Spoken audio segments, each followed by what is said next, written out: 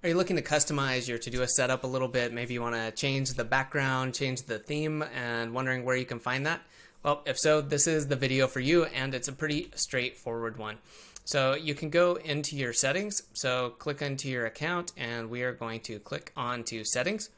And you can now come down here and go into theme. Okay, so there's a couple things here you can do. You can sync the theme. That would just mean if you're using it in different places, it's going to be the same excuse me, in each of those places.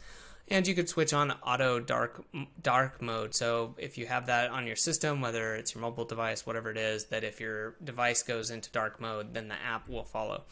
And then you can choose your theme. So let's, for example, change it to dark and update. So we can now see that it's already done that and everything is in dark mode. Some people really like doing that, understand that. Sometimes it can be easier on the eyes. And then let's check out a couple others here. We've got kale, blueberry, moonstone. A lot of this is just now changing, as you can see, what the colors used for the accents are. But the major different ones are the main Todoist light theme and then of course dark mode. So I'm going to keep mine in dark mode for now. So hopefully this helps you. If you have any questions or comments, leave it below and I'll get back to you.